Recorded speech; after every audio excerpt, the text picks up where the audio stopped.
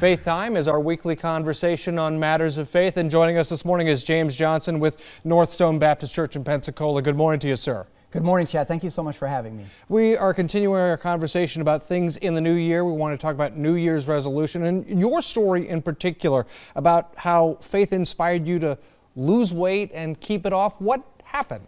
Right, yeah, I did lose 75 pounds. I was 241 pounds. I'm about 5'10", and then I went all the way down to 166. Right now I'm about 170 or so. But yeah, it was a faith journey. Something that really helped me was a close consideration of the topic of temperance in Scripture. Yeah. Temperance is the idea of self-control, and when I reviewed temperance in the Bible, specifically in Galatians 5, there's a list of the fruits of the Spirit.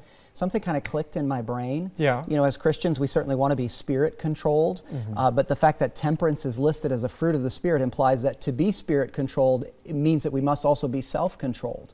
And so that really hit home with me. I looked at 2 Peter chapter 1. There's a passage there that says, add to your faith, and several what I call holy affections are listed there. One of them is temperance. And then even got into 1 Corinthians chapter 9. Paul cautions famously about being a castaway, and one way to avoid, you know, he says, lest I have preached to others, I myself might also become a castaway. One way to avoid that is through self-control. He says he buffets his body, he brings it into subjection. And so all of those things kind of came together for me, and it became, you know, a realization that I need to take better care of myself. One of the concepts in here is the idea that we should be stewards to our bodies. What does that mean to you?